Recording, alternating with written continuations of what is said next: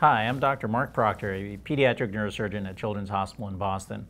And I'm here to talk to you today about plagiocephaly, also known as flathead syndrome.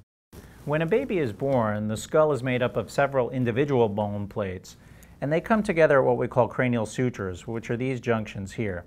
The major sutures include the coronal suture, seen here from above the child's head and here on the side view of the child's head, the metopic suture here, the sagittal suture here, and the lambdoid sutures here. And as a result of these, the baby has a soft head. This little area you see in the middle is the soft spot, also called the anterior fontanelle.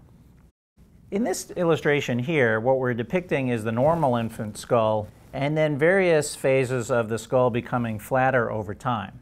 As you can see, all it really involves is the soft skull of the infant resting on a flat surface. It's important to note that although the plagiocephaly, this flatness over here, may be cosmetically a concern to you, it's really not, to the best of our knowledge, affecting the growth and development of the child's brain. If your child does have this head shape, usually someone with expertise in the area can establish this diagnosis by examining the child. It is not, in most cases, necessary to obtain X-rays, CAT scans, or MRI scans to figure out what this represents.